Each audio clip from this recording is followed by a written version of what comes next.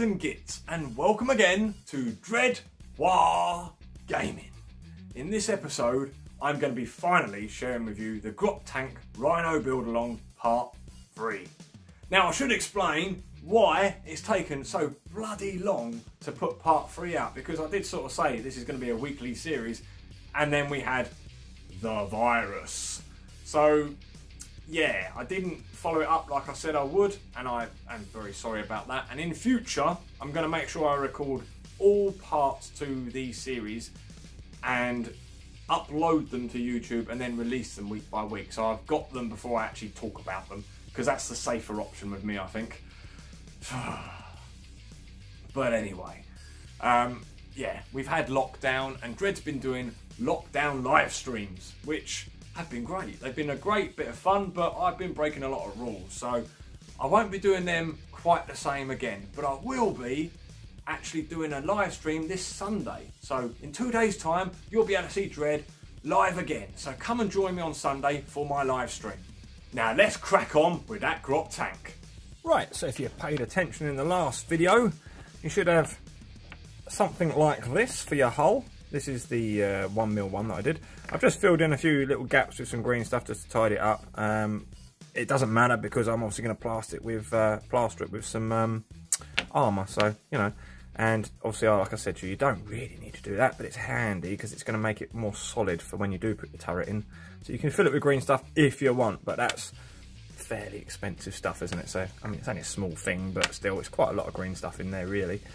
And you should also have some tracks. Now, these are the 2 different types that we made. So we've got one type that we did with some old Imperial types, and we've got some that we scratch built.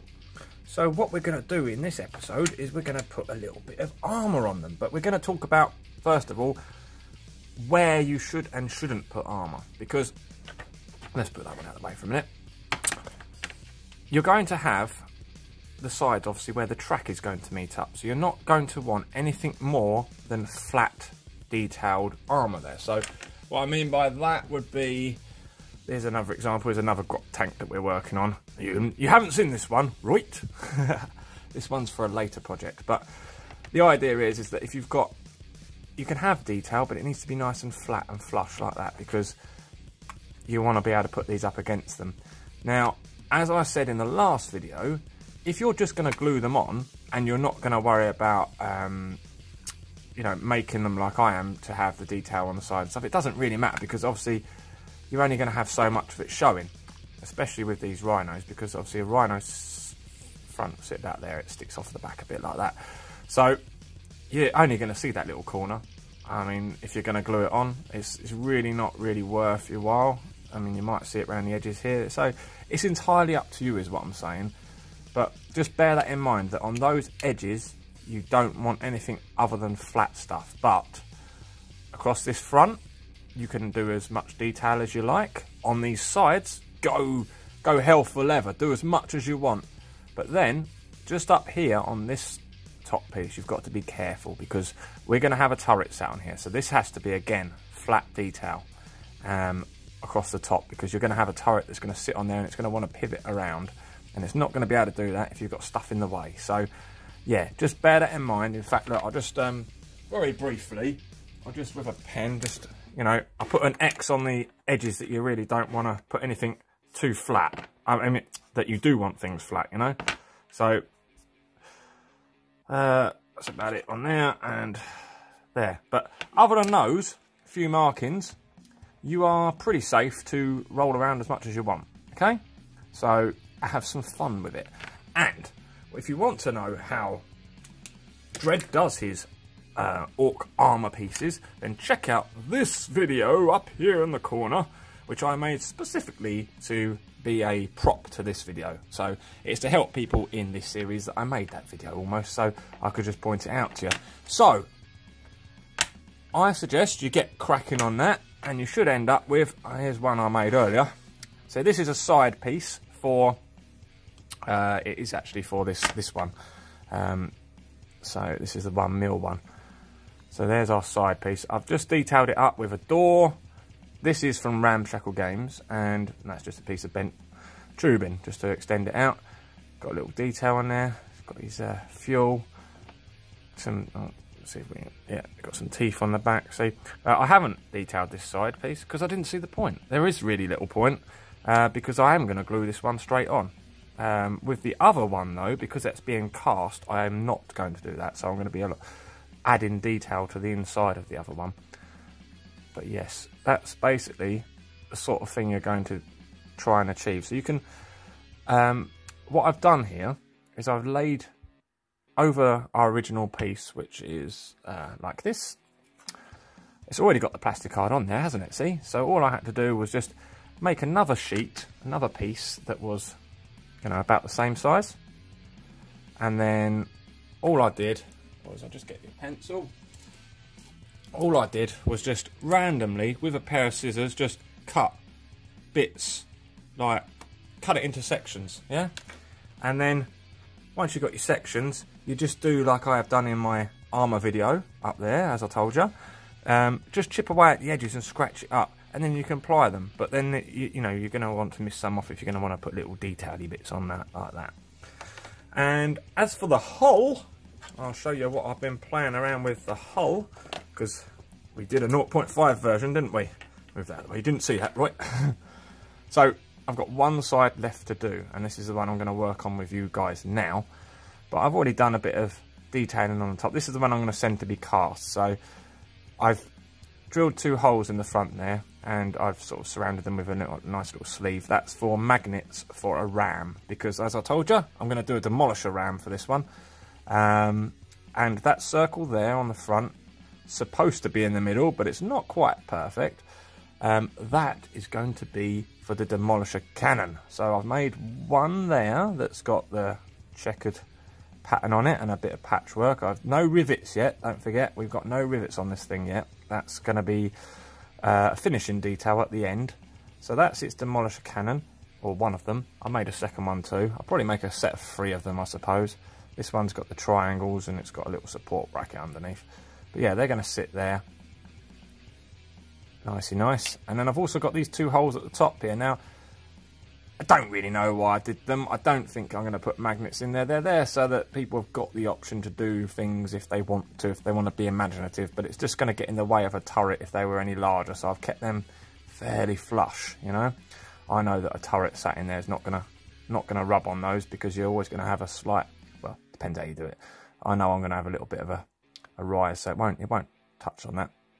But yeah, I started detailing even the bottom as it goes. Looks a bit naff at the moment, but once we've some rivets on there, I'll tidy that up, and some gap filling and stuff. The back door, it's all sparkly and badangly, but if you just imagine that we're only using the shapes here. We're not worried about how they look at the moment, because we're going to paint over them.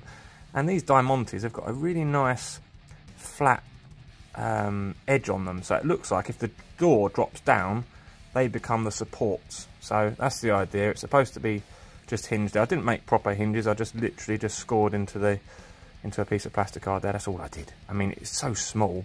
Don't want to go over the top. On this side, I did a little attempt on the sort of battle damaged. I suppose this is part of the hydraulic system inside that opens this door down, I suppose, is what I was trying to represent there. But I didn't do a perfect job on it. It's all right though, isn't it? So yeah, this is basically what we're going to do now. So we're going to do another side on this tank. So first things first, I need to get another piece of card about that sort of size. So what I will do, find the correct sizing. What we got here? What we got here? This one. That'll do. Right. So what I'm going to do is I'm literally going to put it down like this, and I'm going to draw around it, because this thing has sort of increased in size a little bit, and I want to cover up these edge joins. You see here around this edge. That's not going to look pretty if I leave it like that. It's going to show. So same as what I've done on this side, I've brought the armour panels up to the edge. So I'm going to do that here by drawing around that and then cutting it out, and then I will be able to trim it back and make sure it's a nice snug fit. Once it is a nice snug fit, I'm going to do the same as what I said with the tracks and draw your little lines across it, cut it all up, higgledy-piggledy, and put it back together again. And maybe miss the odd piece out and replace it, use it as a template. See, like this piece here, or this piece here, I cut them out, of the normal plastic card, but then I used the piece that I didn't want to use as a template to cut out a piece of textured card. Just a nice little easy peasy thing to do, and I will show you that now. So, holding it firmly down, just going to draw around it lightly, or as accurately as I possibly can. Now I know it comes round there, but it's not going to have that height there, it's going to be a bit shorter. This is where you start needing to use a bit of thinking, but it's not as technical as it was to start with, really, because we're not doing as much measuring as we were before. This is, you know, when you come to armour, it's a lot more, especially for orcs, it's a lot more ragtag anyway, so the only reason I'm being quite as precise as I am really is because I'm intending to cast this, as you well know. So there we are, there's our shape. Pretty rough, but I know very well that, gotcha. Yeah, I don't want that bit there, so that line there's got to carry on across like that. And that's probably going to be straight up like that. Cut that one across there. I'm just thickening these up so they're a bit straighter, so I can just see where I'm cutting. Nice. Don't know why it's got a bit of a curvature there. Shouldn't really have. Right, yeah. I'm going to cut that out. And then, oh, actually, I'll even draw on it some squigs, so some squiggly lines. So we'll have one across there, one down there, one that makes it there.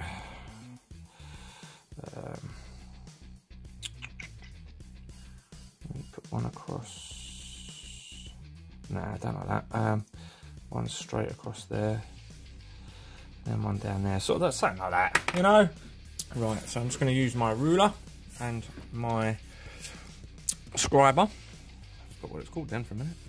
Right, straight down there. Such a cool tool. Seriously, if you don't have a Tamiya plastic scriber, get yourself one. Head on over to HobbyMad. Check out the link in my description there. Actually, Steve-O's just told me I need to adjust that link because I've forgot to put the HTTPS thing on the beginning. But I'll do that before I put the video out, so you won't even notice. You won't even notice. Right, across there.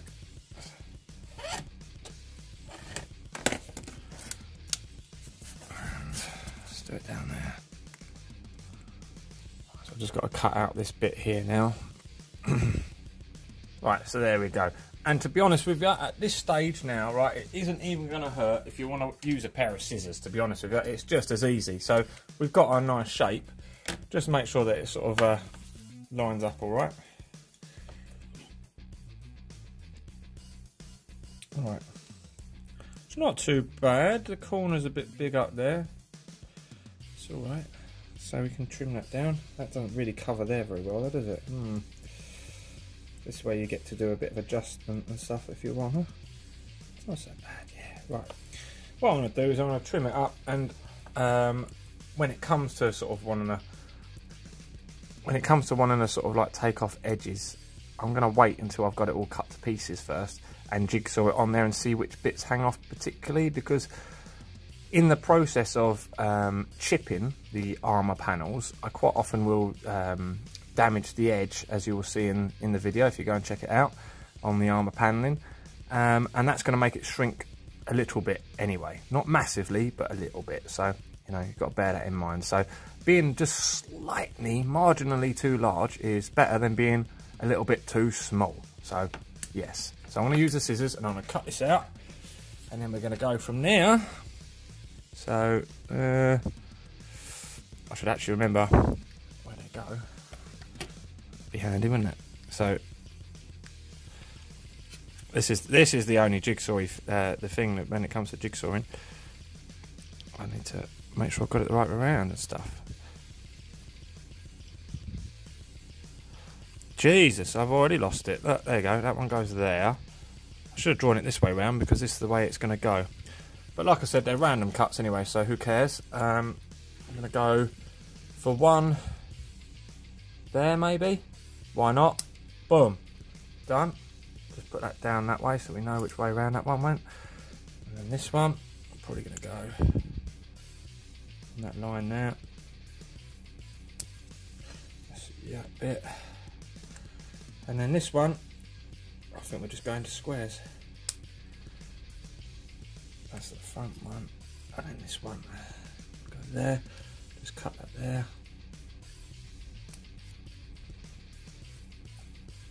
Okay. Now, to make this jigsaw work, you really don't want to lose kind of where they went as such. So when you come to work on each one for armour paneling it and chipping it up, just remove one at a time, take it away, work on it with your knife, and then, you know, put it back in its place and pick the next one up. So I'll show you what I'm talking about. Now what I'm just doing is I'm just marking on the tops of them just so I know which is the top, you know, just so it's a little bit easier once I start working on them, start flipping around in my hand, and then I won't know where I started from. So take that one away like I said, and we're going to start wearing it. Oh, this is very difficult across a camera like this. Oh, I can't. Let's see what I'm doing. So I can feel what I'm doing. I can see it on the screen. It just doesn't feel right. So basically what I mean is once you finish chipping that one up, you're going to put it back down like that. And then you're going to pick the next one up. Like, oh, both of them, like this. And then you're going to work on this one. Then you're going to put it back down. And then you're going to pick up the next one. Once you've got them all done, you're then going to apply them to the side. And you're going to end up with something like that.